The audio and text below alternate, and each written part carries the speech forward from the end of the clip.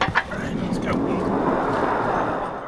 When you're starting a younger dog, if you can get them to keep their focus on the handler instead of looking back at the cart. That was a very positive pull for her first time out on the cart. That's my Jack. Oh! Good boy.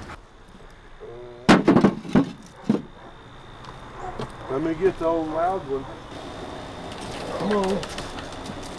Stop. Stop. Over here, you can't go that way. Come on, crazy dog. 2 more and you get treat. Like them treats, don't you? You ready? Alright, let's go. That's my boy. Work, Thunder. Did you work hard? You did. Worked real hard? Get you no treat. Can I have your harness? Come here. Stop.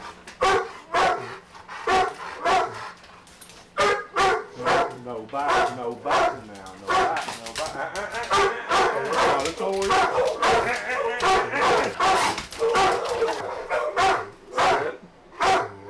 Easy. What do you want to see? Show me some of your, I guess, trophies, that kind of stuff. Well, they're not actually my trophies. They belong to the animal. When they go to champion, they send you a plaque, and that's an ace of ace. Which one's that? Here you have your weight pull ace. That's what you get when you earn your championship. Then when you get to the next level, champion of champions, that's ace of ace. These are back all the way to 1978. I actually started my kennel in 1980.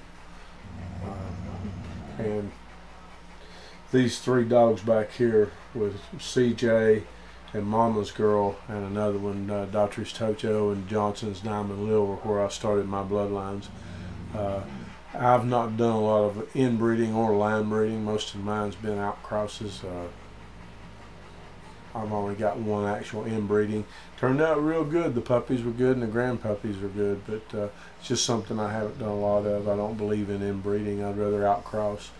I think it makes for stronger genetics. That's just me. He was the #1 ADBA dog in the United States in 2010.